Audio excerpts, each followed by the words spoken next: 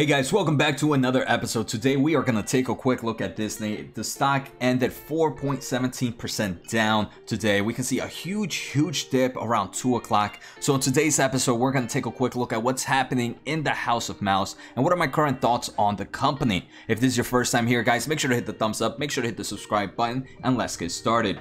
So Disney, right now sitting at $171. We can see a market cap of $311 billion. From its 52-week high, the stock is down roughly 15.22%. Right, COVID has definitely affected Disney in both, I want to say, the good and the bad. First, let's start off with the good. With the good, it allowed Disney to really see huge growth in their Disney Plus platform, their subscription service, which has created a good market for Disney. The bad though is Disney gets a lot of revenue from parks, from cruises, and from other life experiences. And during the whole COVID closure, right, that took a huge impact in this company's revenue. If we take a quick look, when it peaked its revenue, and this is trailing 12 months revenue, when it peaked its revenue in March, the quarter ending March 31st of 2020, that's right before COVID kind of started, we can see this is where it peaked revenue. And every quarter since then, it kind of saw a downtick until its most recent quarter. And again, this is trailing 12 months where it started to it seemed to bounce back off its bottom. So Disney has definitely taken quite an impact due to COVID. If we take a look at trailing 12 months operating cash flow margins, they've also seen kind of an impact right now, sitting in mid-single digits when taking a look at trailing 12 months for its most recent earnings. So right, this is the quick overview of what's happening with Disney, but let's try to understand why the stock price is down. So today, the CEO of Disney had a virtual Q&A session with Goldman Sachs for their 30th annual Comunicado conference, where they kind of explain a little bit more about their future investments and where the company is heading. And there were some articles there or some answers that investors did not seem to like. But before we take a quick look at those answers, let's take a quick look at today's sponsor, a great reason why I'm able to provide so much content to you guys for free. I want to thank The Motley Fool for sponsoring this video. The Motley Fool is a company that provides investing insight and stock recommendations for investors of all skill sets and risk levels. You guys know I love finding new investing tools and resources to help me scout out new growth stocks. And right now I have a discount for one of my favorite services the Fool offers. Through the Motley Fool Stock Advisor services, you get access to a ton of expert stock picks. Every month you'll get 2 new picks that are aimed at growing your wealth and to help you realize your financial goals. Stock Advisor's average stock picks have done amazing returns. If growing your money is something you'd like to do more of this year, you can visit fool.com/Jose Najarro or click on the link below for access to my special offer and decide if the stock advisor is right for you. Thanks again to the Motley Fool, and now onto today's video. Alright, so let's take a quick look at this article that kind of does a nice brief overview of what happened during the during this Q&A session. So first, Disney stock is falling after the CEO warned of slower growth for Disney Plus. So Disney did come out and said that due to COVID situations and the Delta variant, there are seeing some delay in productions for the upcoming quarters.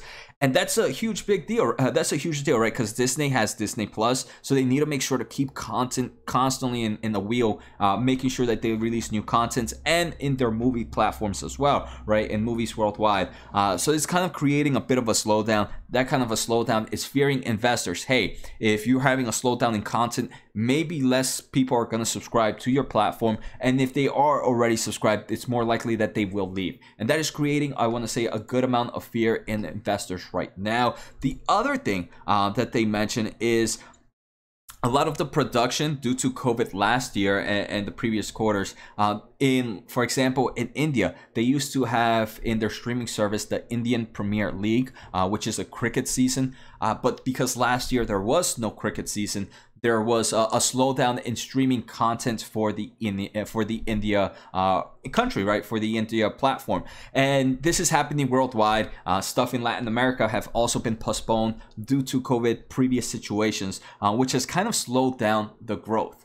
And this is where I believe the biggest fear is coming from investors. Right now, Disney Plus is expected for this upcoming quarter to grow in the low single-digit millions.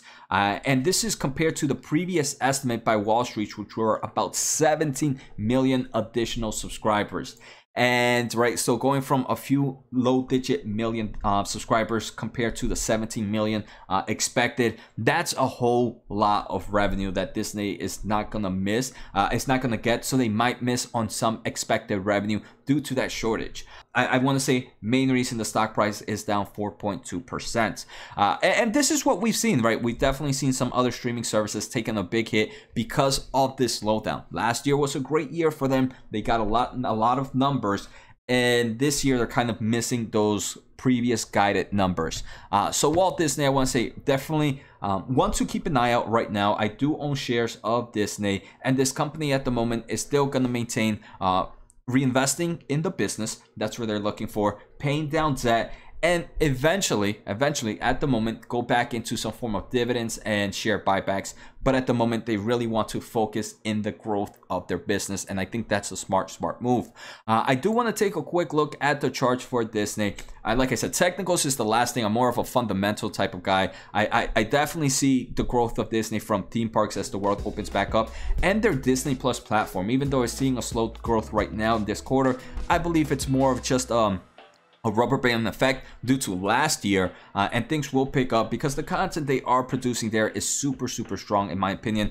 Maybe I might be biased because I am a huge Star Wars fan and also a decent Marvel's fan, so the content they are providing there and the quality is great. In forms of stock price right now, the stock, I do want to say, is sitting at very attractive levels.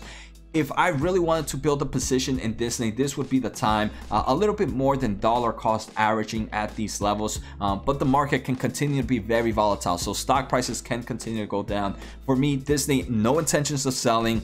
Might be looking for next week if it stays at these levels for adding on, but not for this week. This week I already have my stocks and I did my video. I'll probably share the link below on the stocks I'm looking for this week. But I hope you guys enjoyed today's episode. Take care, have a good day, and see you next time.